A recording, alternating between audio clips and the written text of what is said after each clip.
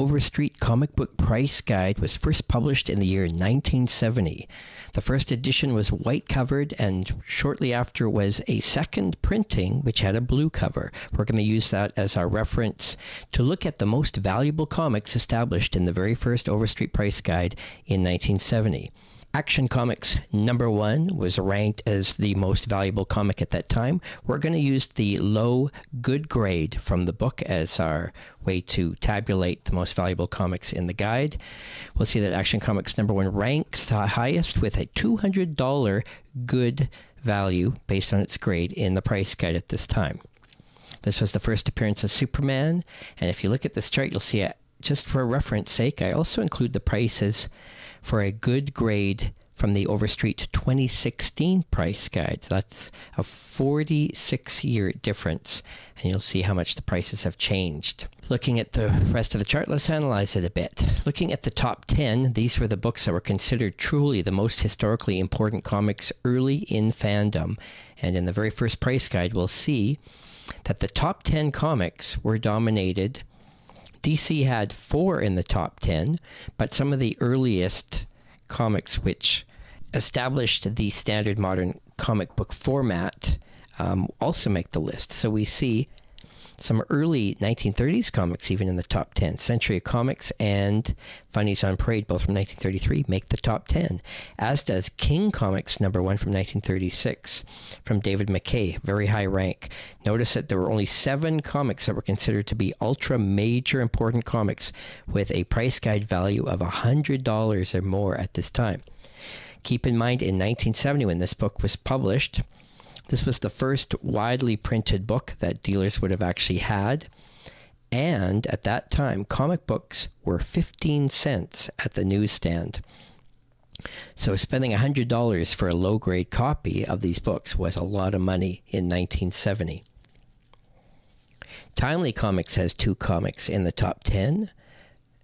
Still to this date regarded as the 2 most important timely comics. We have Marvel Comics #1 and Captain America #1. We'll see that the oldest comic in the entire top 10 was the Century of Comics and Funnies on Parade from 1933, and the newest comic to make the top 10 was Captain America #1 from 1941. In fact, only 2 comics from the 1940s make the top 10. If we branch down a little bit further, we see what else makes the top 20.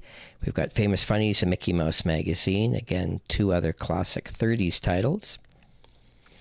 And that was the highest valued Disney-related comic book at that time, was Mickey Mouse Magazine #1 from 1935. Captain Marvel Special Edition was one of 2 big Captain Marvel appearances in the top 15. His first appearance in Whiz Comics ranked high at the list, #5 at $150 at the time. One of the 5 big books in comic book history.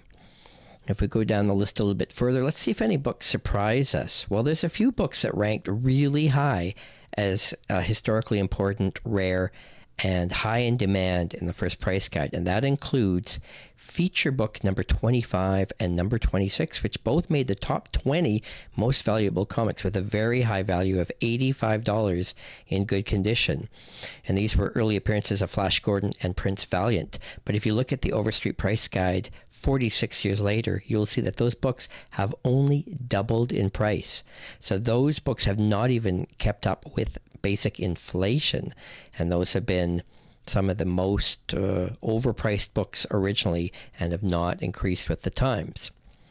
When you consider that Action Comics #1, $200 at the time, is now worth $155,000 in the same condition in the new price guide, you'll see that that is an increase of 775 times. That means for the amount paid for 1 copy in 1970, you could now buy 775 copies.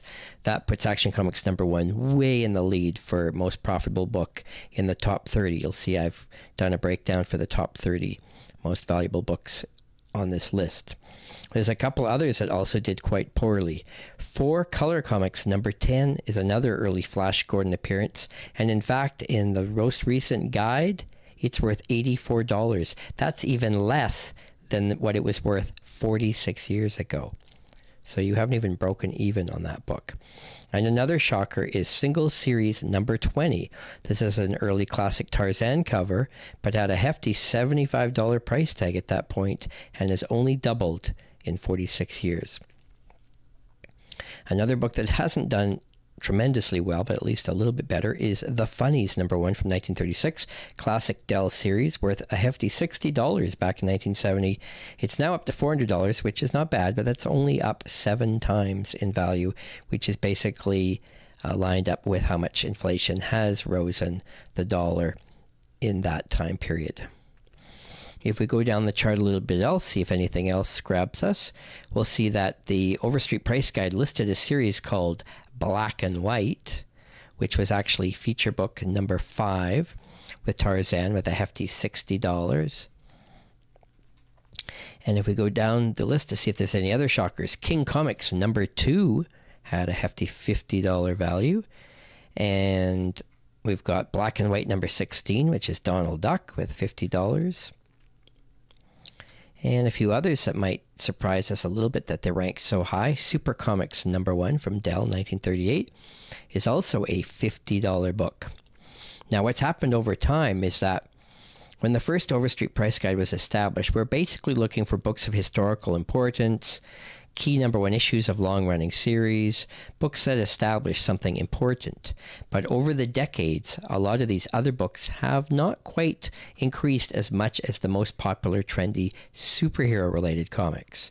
So now when you look at the most valuable comics, the list is primarily dominated by superhero comics from DC and Timely especially. But when you look at this old original Overstreet Price Guide, it's amazing how few DC Comics and Timely are actually in the top 30 most valuable comics. In fact, I think DC has 11 and Timely has 4.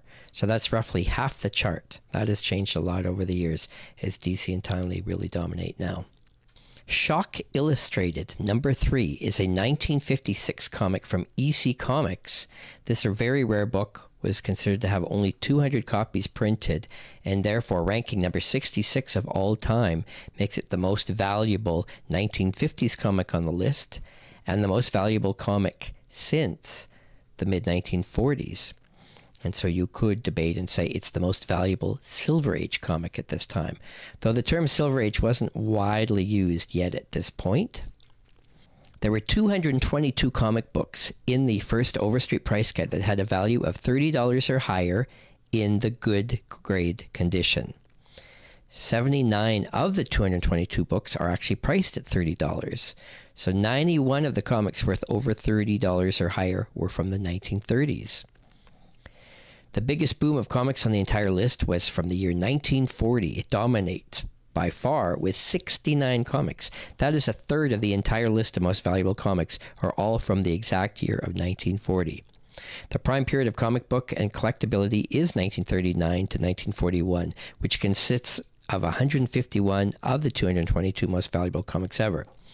There are only 41 major key books with a hefty price tag of $60 or higher.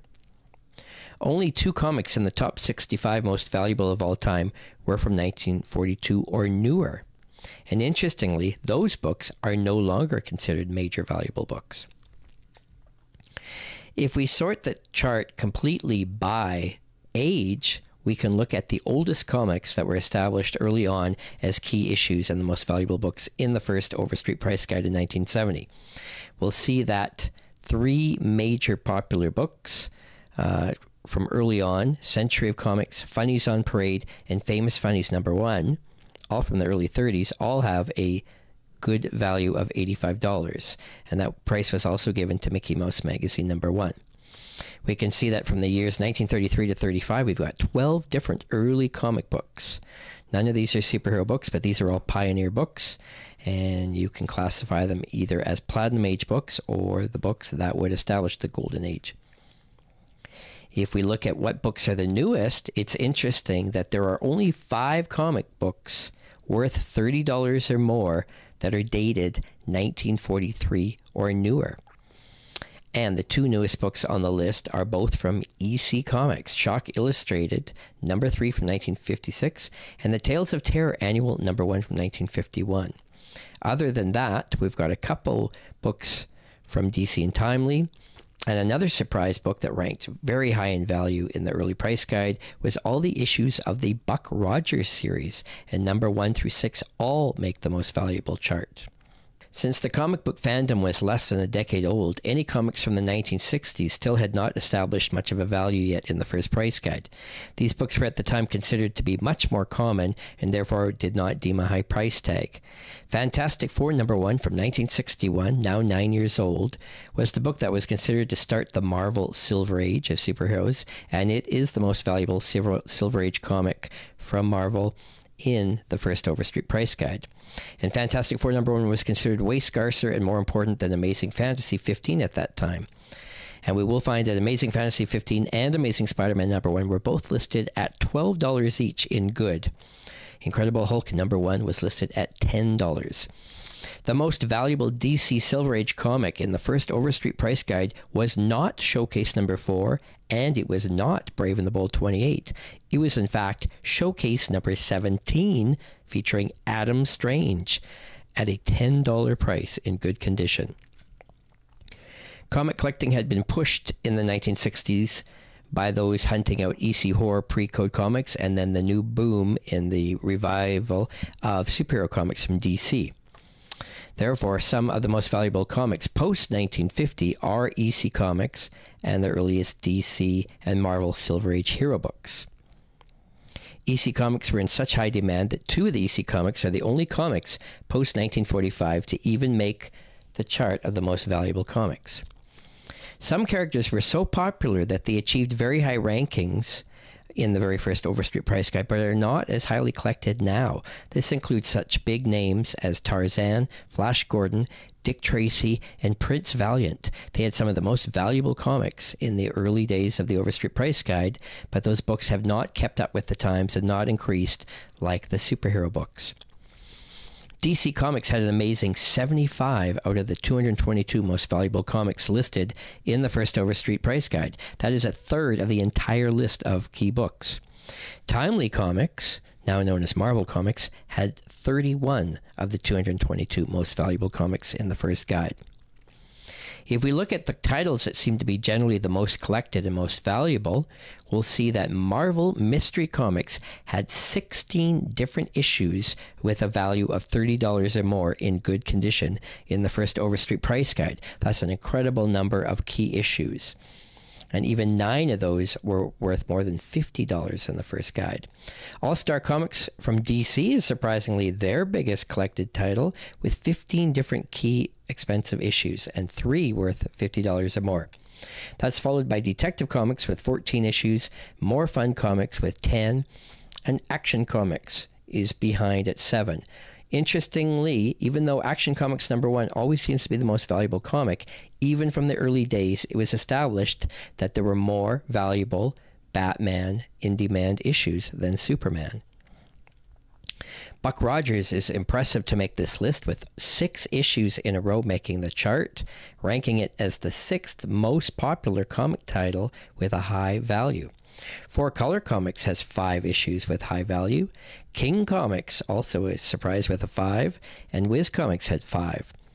Captain America has 4, and Superman has 4 as well. Many would never guess now that All-Star Comics was the DC Golden Age title to collect at this time. Let's talk about inflation for a moment. A 10-cent comic bought in 1940 would now cost 28 cents in 1970 based on inflation. So if you had invested your money, in a sense, your dollar was worth triple.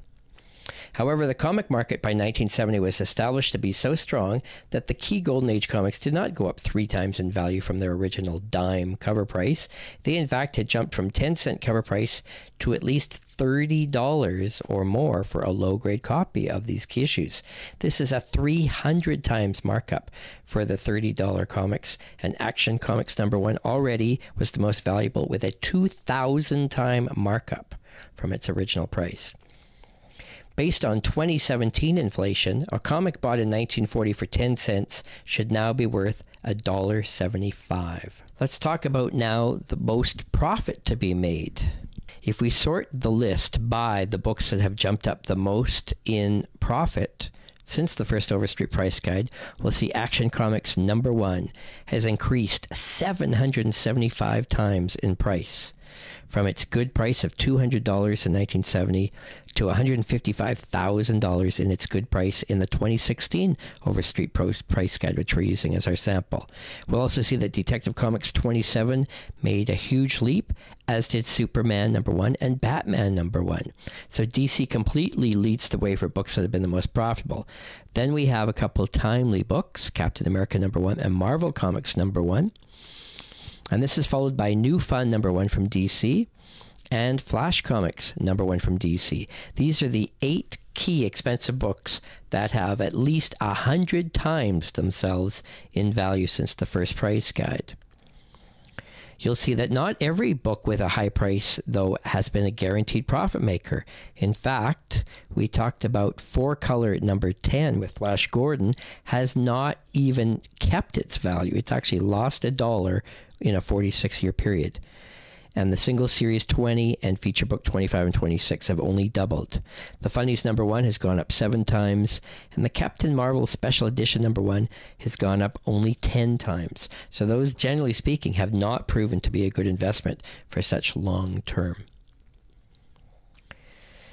Now, a lot of people at this time, were into buying new comics, and the first speculating in new comic books was happening. And this happened widespread, especially in 1968, when Marvel launched a bunch of new #1 series. Now, the Overstreet price guide came out in 1970, so there are no 1970 comics listed with any value yet in the first Overstreet price guide, and in fact, there are no 1969 books listed.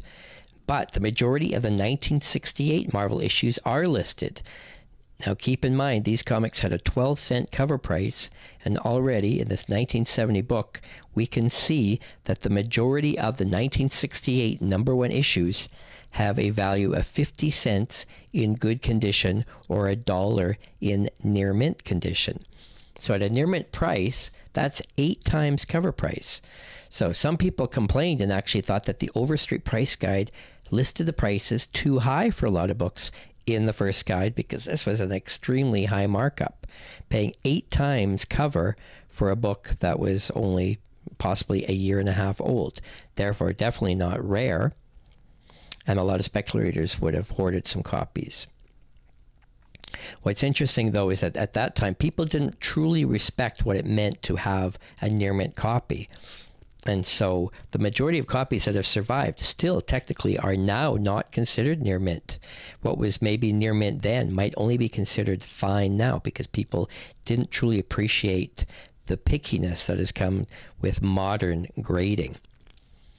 So what comics do we see that there was initial demand? Well, it's proven early on that any giant-size comics or annuals, king-size specials, because they had a heftier cover price, the Overstreet price guide automatically lists them with a higher value. And therefore, we find the most valuable 1968 Marvel comics include Tales of Asgard, which had a hefty 25-cent cover price, as did Incredible Hulk Special #1, and the Spectacular Spider-Man magazine #1, which came out that year, had a heftier price tag of 35 cents, I believe, and it's now listed with $1.50 in good or $2.50 in near mint. It's interesting to note that at that time, the near mint price was only double that of a good copy. So basically, you had value as long as you owned the book. This has definitely changed over the years. There is now as much as a 20 times spread between good and near mint on many key books in the current Overstreet price guides. So as collecting condition has become more and more a factor, and people want to own the best copy, and grading has become more select, and now we have CGC slabbing of books, condition has become everything, and therefore we're getting record prices for high-grade books as people realize there are so few of them. Also on this chart, you'll see I've listed the Marvel 1967 series that debuted. And again, the specials, which are annuals with a heftier cover price, automatically get a higher value. Marvel Superheroes number 12 seems to be the first breakout valuable key issue at a hefty $1.50 in good condition. And if we include the 1966 Marvel books, we'll see that the Patsy Walker Fashion Parade is an example of a book that's not even listed in the first Overstreet price guide, as was the case with also America's Best TV Comics, Pussycat Magazine, and Groovy number 1. These oddball series, which were not superhero, were not listed in the first Overstreet price guide. Interestingly, the most affordable book in the entire Overstreet guide from the late 60s from Marvel is Thor 126, because it was lumped in with issues of Journey into Mystery and therefore not deemed to be a new series and therefore not given the same value accordingly that number 1 issues were given.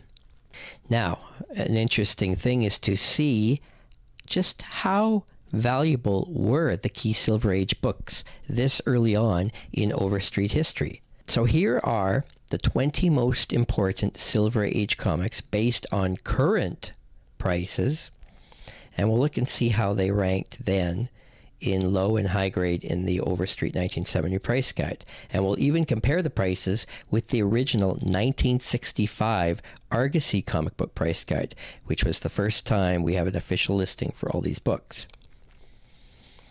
So, in the 1970 Overstreet price guide, by far, Fantastic Four number 1 is the most valuable book.